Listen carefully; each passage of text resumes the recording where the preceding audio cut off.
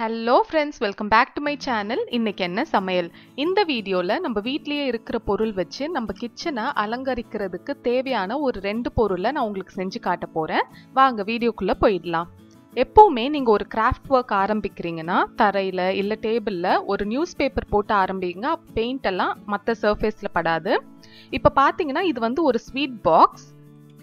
ஒரு சின்ன sweet box. இதுல என்னோட ப்ரெஷர் குக்கர் வெயிட் எல்லாம் கரெக்டா வைக்க முடிஞ்சது. அதனால என்ன நினைச்சேன்னா சரி இதை வந்து நம்ம கிச்சன் பெயிண்ட்டுக்கு ஏற்ற மாதிரி கலர் பண்ணி வச்சா இன்னும் அழகா இருக்குமே அப்படின்னு யோசிச்சேன். அது உங்ககிட்ட காட்டினா உங்களுக்கும் யூஸ்ஃபுல்லா இருக்குமேன்னு நினைச்சேன். இப்போ வந்து இது பிளாஸ்டிக்குங்கிறதுனால நீங்க வந்து அக்ரிலிக் பெயிண்ட் இல்லைன்னா போஸ்டர் கலர்ஸ் யூஸ் பண்ணணும். இன்னைக்கு நான் வீட்டில் இருந்த செவுத்துல அடிச்ச பெயிண்டே தான் யூஸ் பண்றேன். அது வந்து கொஞ்சம் லைட் கலர், எனக்கு வந்து கொஞ்சம் டார்க் பேஸ் வேணுங்கிறதுனால இந்த வாட்டர் கலர்ஸ் யூஸ் பண்றேன். இந்த செட் வந்து வெறும் 10 ரூபா தான், நமக்கு எல்லா ஃபேன்சி ஸ்டோர்லயும் கிடைக்கும். இது வந்து டார்க் கிரீன்.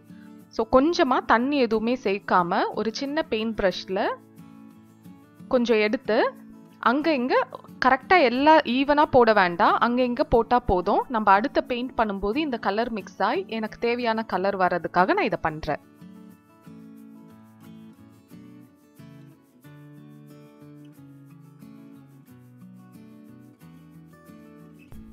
இப்போ இது காயறதுக்கு முன்னாடியே நான் வந்து வீட்டில் அடிச்ச பெயிண்ட் மிச்சம் இருந்தது, அதை வந்து அதுக்கு மேலே அடிச்சுக்க போறேன். அப்போ எனக்கு தேவையான கலர், நான் எக்ஸ்பெக்ட் பண்ற கலர் வந்துடும்.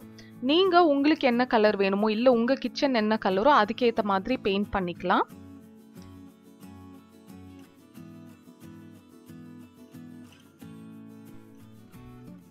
இப்போ எல்லா சைடும் ஈவனா அடிச்சதும் இப்போ பாத்தீங்களா ஒரு லைட் கிரீன் கலர் வந்துருச்சு. இதை வந்து பேப்பர் மேலே கவுத்தி அப்படியே காய வச்சிருங்க. ஒரு 10 நிமிஷத்துல காஞ்சிரும் நல்லா. இப்போ இன்னொரு பாக்ஸ் எடுத்திருக்கேன். இதுவும் வந்து ஸ்வீட் பாக்ஸ் தான்.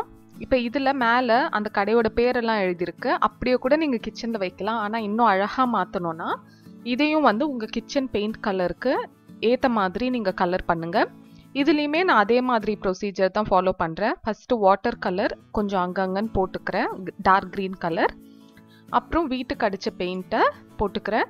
இது நான் சொன்ன மாதிரி நான் வீட்டுக்கு அடிச்ச பெயிண்ட் போடுறேன். இது வந்து வாஷ் பண்ணா போயிடும். நீங்க வந்து இது மாதிரி ஸ்டீல்ல பிளாஸ்டிக்ல எல்லாம் யூஸ் பண்றீங்கன்னா ஒன்னு இல்ல ஸ்ப்ரே பெயிண்ட் இல்ல அக்ரிலிக் பெயிண்ட் இல்ல போஸ்டர் கலர்ஸ் யூஸ் பண்ணுங்க, ஸ்ட்ராங்கா இருக்கும். இப்போ இதையும் எல்லா சைடும் அடிச்சுட்டு காய வைக்க போறேன். ஒரு 5ல இருந்து 10 மினிட்ஸ் நல்லா காஞ்சா போதும்.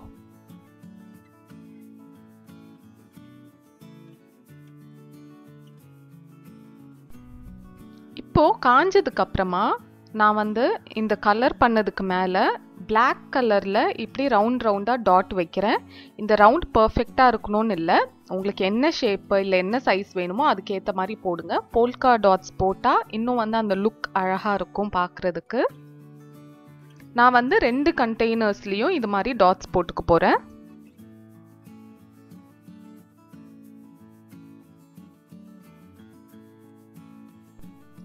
இப்போ இந்த டாட்ஸ் வச்சதுக்கு அப்புறமா திரும்பவும் நல்லா காய வைங்க. ஒரு 10 மினிட்ஸ்ல இருந்து 15 மினிட்ஸ் நல்லா காய வச்சுட்டு அப்புறம் யூஸ் பண்ணுங்க. அப்போ லாங் லைஃப் இருக்கும்.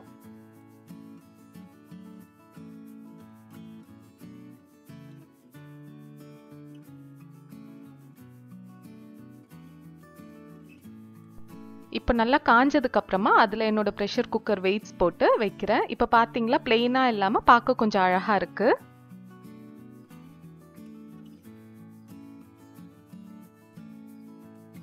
இதெல்லாம் சின்ன சின்ன விஷயம், ஆனா கிச்சனுக்கு அழகு கொடுக்கக்கூடியது. இப்போ அதே மாதிரி அந்த பெரிய பாத்திரத்துல நீங்க பூண்டு வெங்காயம் அது மாதிரி ஏதாவது ஸ்டோர் பண்ணிக்கலாம். இல்லை உங்க கிச்சன் டவல் எல்லாம் மடக்கி இது உள்ள வச்சுக்கலாம். உங்களுக்கு என்னெல்லாம் தோணுதோ கிரியேட்டிவா திங்க் பண்ணுங்க.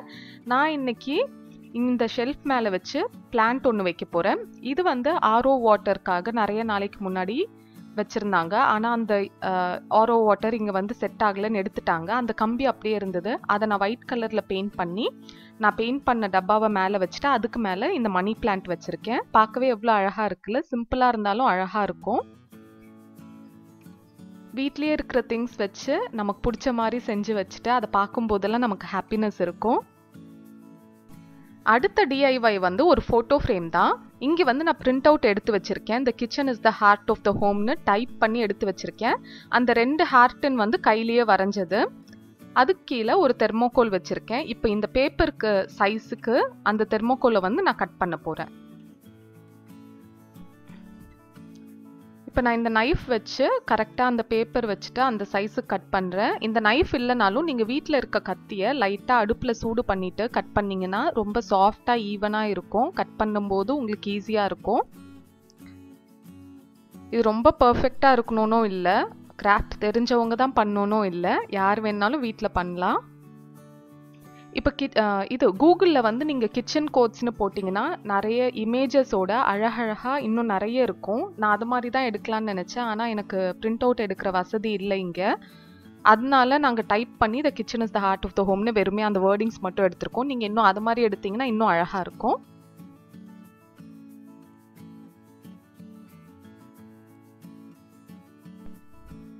இப்போ தெர்மோகோலை கட் பண்ணதுக்கப்புறமா ஃபெவிகால் வச்சு எல்லா சைட்லேயும் நல்லா தடவிட்டு இந்த பேப்பரை வந்து நான் ஒட்ட போகிறேன். கொஞ்சம் ஈவனாக தடவுங்க, அப்போ தான் எல்லா சைடும் ஈவனாக ஒட்டும்.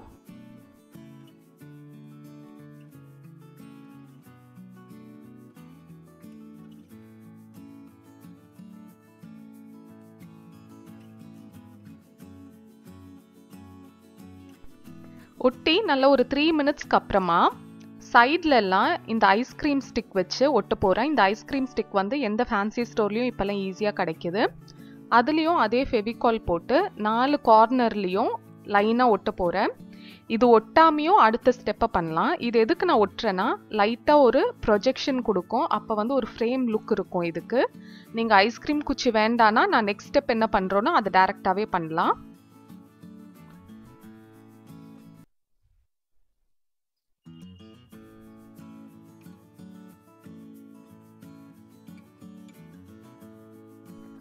இப்போ 4 சைடு அந்த ஐஸ்கிரீம் ஸ்டிக் ஒட்டினதுக்கு அப்புறமா இங்க வந்து கலர் செல்லோ டேப் வச்சிருக்கேன். ரெட் கலர் எடுத்திருக்கேன். அந்த ஹார்டன் வந்து ரெட் கலர்ல கொடுத்துருக்கறதுனால அந்த பார்டரும் ரெட் கலர்ல இருந்து அழகா இருக்கும். அதை வந்து அந்த ஐஸ்கிரீம் ஸ்டிக் மேல அப்படியே நீட்டா ஒட்ட போறேன். இது வந்து கடையில ஈஸியா கிடைக்குது. நீங்க வந்து கலர் செல்லோ டேப்னு கேளுங்க, இல்லைன்னா சில இடத்துல வாஷி டேப்னு சொல்லுவாங்க. இதுலயே நிறைய டிசைன்ஸும் இருக்கு. உங்களுக்கு என்ன கலர் வேணுமோ என்ன டிசைன் வேணுமோ அப்படி பார்த்து நீங்க சூஸ் பண்ணிக்கோங்க. இப்போ இதை பொறுமையா எல்லா சைடும் 4 சைடும் ஒட்டிட்டு நல்லா தேய்ச்சி விடுங்க அந்த ஐஸ்கிரீம் ஸ்டிக் மேல ஒட்டுறதுக்கு.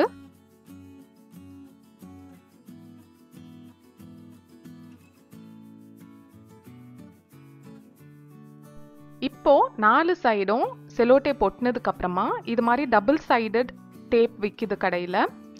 நம்ம செவத்துல ஒட்டுறதுக்காக நான் பின்னாடி சைடு 4 கார்னர்ல அப்புறம் மிடில்ல இது மாதிரி சின்ன சின்ன பீசஸா அந்த டபுள் சைடட் டேப்பை கட் பண்ணி ஒட்டிக்கிறேன்.